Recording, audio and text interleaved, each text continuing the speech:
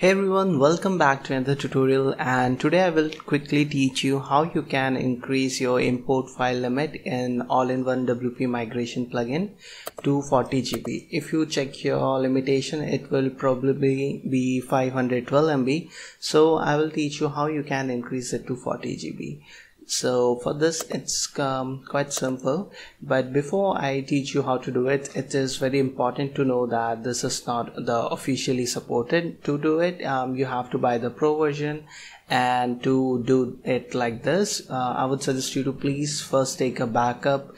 And it is very important, if something goes wrong, you must have a backup to restore your site to a previous point. So please, I strongly recommend you to take a backup, and if something goes wrong, so you can restore it. So and this method may get patched in the future, so but if you are watching this video and it is not working, you can email me directly and I will update you with whatever the latest solution is. So let's start. What you have to do is first go to this plugin editor, and if you want to I assume you already know how to use the plugin. So if you don't know and you want to learn, you can watch my other tutorials. Go to plugin editor, and then from here select the plugin all-in-one WP migration.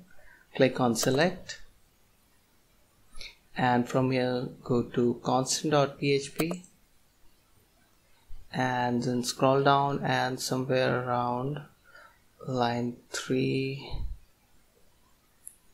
okay, it's on line 353 right now, max file size limit. So what you have to do is replace it with this line,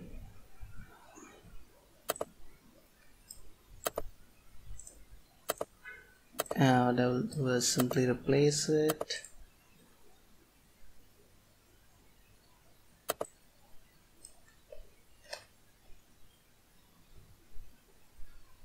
And then after this, I will just scroll down and click on update file.